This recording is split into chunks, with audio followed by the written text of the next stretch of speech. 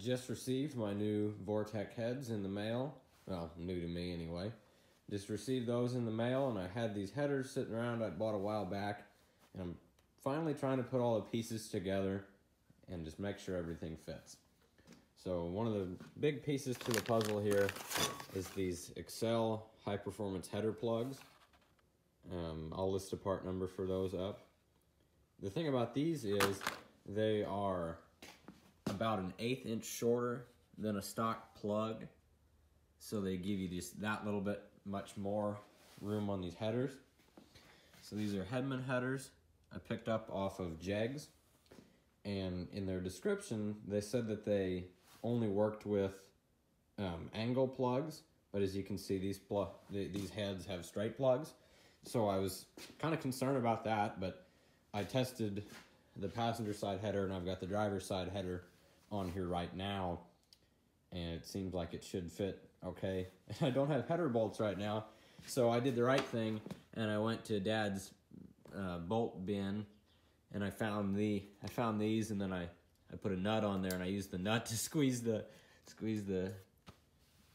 flange down there. So now I can take some used plug wires and just see how well they fit.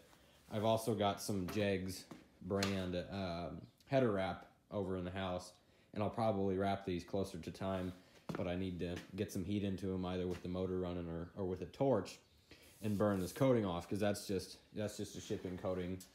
You can see it's already starting to chip off here on the other header. So I'm gonna find some old plug wires off my 302 and I'll put those on here and see, what we're looking at there. So I've thrown a couple of used old spark plug wires off of something. Might even be off Dad's tractor. Threw them on here, and so far, we're doing really good on clearance. I don't know how you're supposed to tighten that spark plug. It'll cross that bridge when we get to it. But this one is the tightest by far, but I can still get my finger in between the end of the plug and the tube. So I think if I keep an eye on that and I keep it clocked right and I have this wrapped, that should be good. And if it's not, we can give her a little ding, I was really worried about this. It was one of those things that, when you're trying to fall asleep, is just bugging you in the back of your mind. But I think it'll work out just fine. So that's one less weight on my shoulders. Now I just have to unbolt this header. I'll throw the other header on there, make sure that we have adequate clearance there. And yeah, I'll list all the part numbers for everything in the video and into the description. So if anybody's run into a similar problem. Again, all of these parts are going on my 1986 Chevrolet Camaro, which is sitting out here. Oh yeah, there it is. So this is, for all you that don't know, this is Project Whitesnake, which is currently, well, yeah, she's a wee bit empty there. We're gonna change that.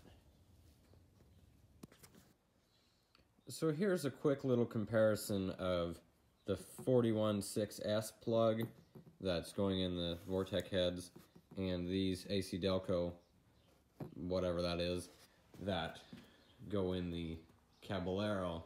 And keep in mind that's a 4.3 liter V6, which has the shorter thread depth. So these plugs are a little different, and it's kind of like comparing apples and oranges. But when you put them together like this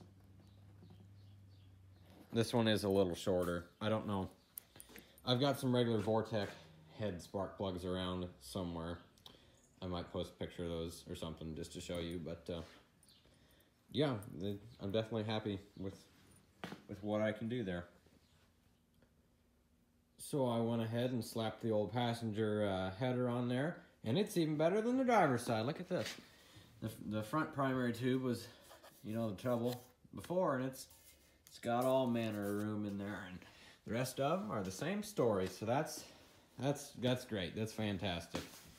I know I won't be running into issue burning spark plugs, and if I do run into issues with it, I'm sure there's other solutions, you know, porcelain plated plug boots and all kind of shit I can try, kind of stuff I can try to get that going. But yeah, those headers look pretty sharp.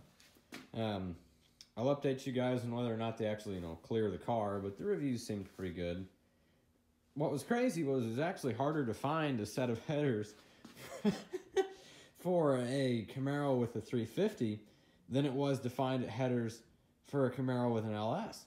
Like, you search, you know, headers for a 86 Camaro, it kept giving me all these LS swap headers, you know, for putting a 4.8 or a 5.3 or a 6.0 in there. You know, it kind of blew my mind that the aftermarket support was more there for the LS swap stuff than it was for a stock replacement. Yeah, I know these heads never came in a Camaro, but it's still a small block Chevy, which came in Camaros. You know, it just kind of surprised me, made me think. Another thing that occurred to me about this whole operation is that I haven't even put the gaskets on yet.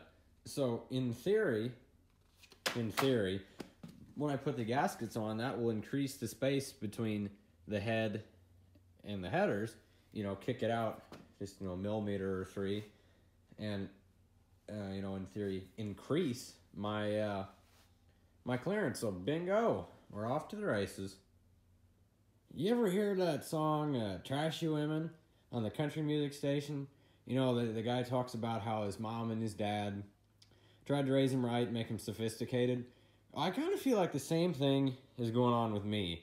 Because, you know, I started out life pretty good. I was an A student, you know, in the elementary grades. And now I've got myself an El Camino, Camaro, a mullet, and race car parts sitting next to a racing lawnmower. I mean, where did I go wrong? Well, on that note, thank everybody. Thank you for watching. I hope you learned something today. Thank you for coming along with me. I hope to see you next time. Thank you.